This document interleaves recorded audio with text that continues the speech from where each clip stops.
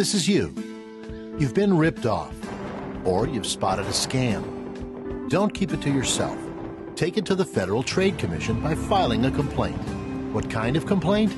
The Federal Trade Commission is the nation's consumer protection agency. So if a business doesn't deliver on its promises, or if someone cheats you out of your money, the Federal Trade Commission wants to hear about it.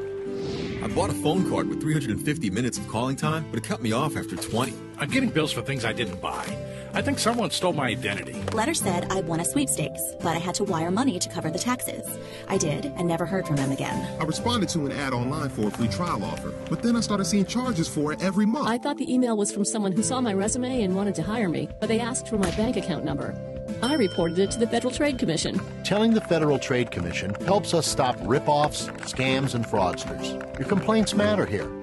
To file a complaint, just go to ftc.gov/complaint and answer the questions.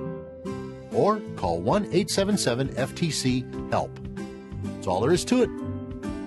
If you've been ripped off or scammed, complain to the Federal Trade Commission. It can help put the bad guys out of business.